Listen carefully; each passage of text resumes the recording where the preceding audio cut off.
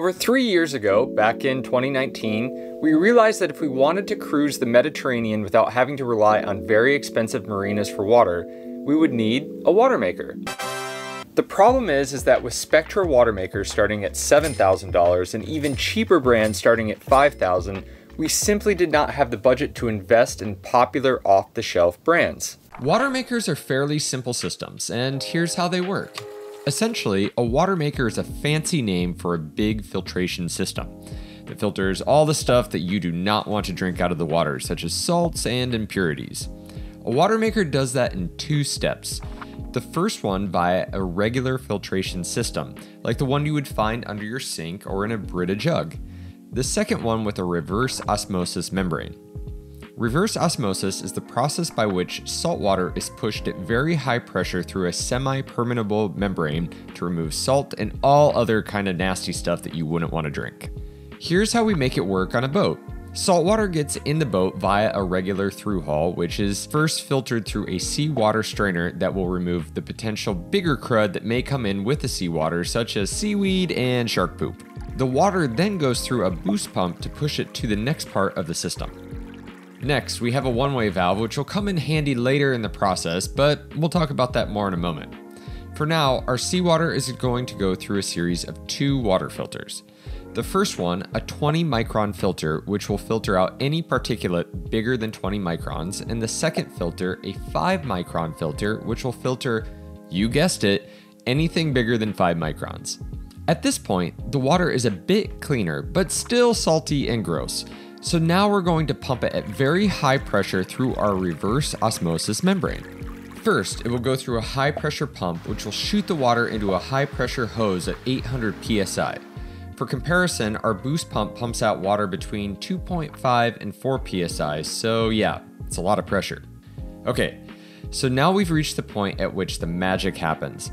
Our high pressure hose is connected to a high pressure vessel into which our reverse osmosis membrane lives.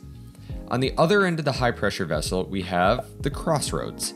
This is where fresh water gets separated from all the nasties.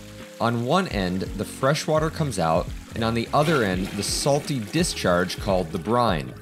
By slowly cranking up the control valve, we control the pressure through the membrane until it goes up to between 800 and 1000 psi. Our fresh water will first go through a flow meter to give us an indication of how much fresh water is being produced. Then, through a TDS monitor, TDS standing for Total Dissolved Solids, which gives a measure of the amount of minerals, salts, metals, and other particulate present in the water. If the TDS shows anything above 1,000 parts per million, it's considered unacceptable as drinking water according to the World Health Organization, and anything under 300 parts per million is considered excellent. So that's what we're aiming for. So that's it. Now we've made fresh water from seawater using parts that you can buy at a hardware store. But our Watermaker isn't complete yet. In order to preserve the integrity of the membrane, the system needs to be flushed regularly, kind of like a toilet. It's a bad joke. So here's how we do that. First, we connect a timer that is connected to our water tanks. On Polar Seal, we have our timer set to flush our system for 10 minutes every Sunday at 11 a.m. So now you know. Well, then we have our house water go through a charcoal filter to eliminate potential traces of chemicals such as chlorine, which the membrane of the Watermaker is particularly sensitive to. Then the water goes through a one-way valve, which we mentioned earlier, and runs through the system that we just described, starting with the 20 and 5 micron filters, the high pressure pump, and the membrane. The purpose of the one-way valve is to protect the house water from potential saltwater contamination because, well, it comes from the same place. And that's it. That's exactly how a Watermaker works. So after a lot of research, I realized a few companies sell Watermaker kits that are made of parts that you would find in whatever hardware store around for a fraction of the price of an off-the-shelf system like a Spectra or Schenecker. Obviously, you have to assemble the kit yourself, but at the price point and given the incredible advantage that making our own water represents, it's worth it. For us, buying a DIY kit made the math work as we could recoup the cost of having to go to marinas to fill up our water tanks within a season. So in December 2019, we ordered a Watermaker kit from Seawater Pro. Our Watermaker is a 12-volt, 20-gallon, or 60-liter per hour kit that contains all the parts one would need to install a fixed Watermaker on board. The kit comes with a low-pressure and high-pressure pump, a reverse osmosis membrane, 3 pre-filters, all the piping you need, and even an auto-flush system.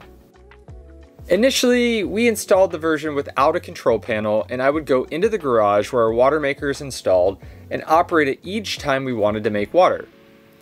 I did not find this to be any inconvenience, and again, at the price point and considering the tremendous value of making water on board, we didn't care.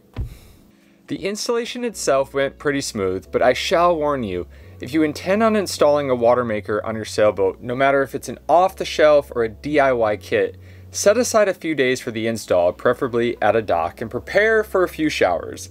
It's completely normal. I remember one point when I was tightening one of the fittings and the system was pressurized, which you should never do, okay? That was a big mistake I made. The thing burst in my face, and unfortunately the camera wasn't on because that would have made for some great comedy. The hardest part of the installation, honestly, is to figure out where you will install all the different parts. But once you've figured it out, it's surprisingly straightforward. I made a video about the installation. You can check it out in the link above myself on the screen. A year after our initial installation, Seawater Pro added a remote control panel to its product offering, and we chose to install it in the galley, which turned out to be a massive life changer in terms of how easy it would be to operate our Watermaker. So, how does it perform? Well, our Watermaker produces about 20 gallons or 60 to 70 liters per hour depending on the temperature and the salinity of the seawater. We typically run it for about 1 to 1.5 hours every other day. It draws 60 to 70 amps with our 12-volt system. However, we try to time water production for when the sun is at its peak. With our solar array pumping in 30 to 50 amps when the sun is at its peak, we normally draw 20 to 30 amps from the battery when the Watermaker's on. Of course, this depends on the size of the solar setup. We have used it in clean ocean water and extremely dirty lagoon water of St. Martin with great success. However, Sophie has asked me to tell you that you really shouldn't run it excessively in gross water. Good tip. Having the capacity to produce our own water on a budget has completely changed our lives as we have gained self-sufficiency enormously. It's also increased the comfort on board by allowing us to take daily showers, even during long ocean crossings with crew, and we were even able to install a small washing machine on board. The washing machine will be the subject of another 3-year later review, but for now, I just wanted to say how life-changing making water on board has been. But what we love most about our Watermaker is how convenient it is to maintain or repair when something goes awry.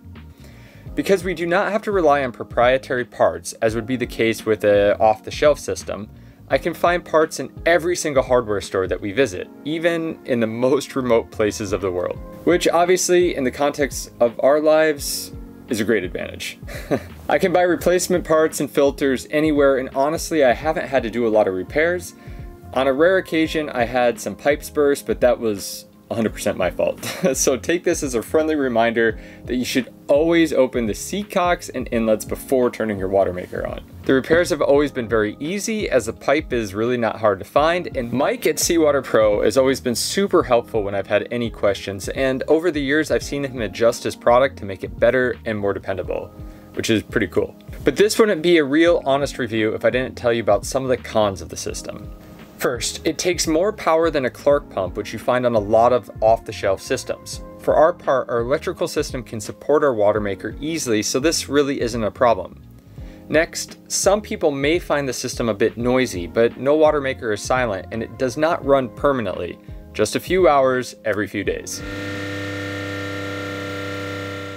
But in our eyes, the pros largely outweigh the cons, being the system is generally inexpensive compared to a lot of others and makes making water on board affordable. It's easy to get parts everywhere in the world, even in remote parts of the world, which is great for us. Easy to install and troubleshoot, but above all else, it makes great, tasty water.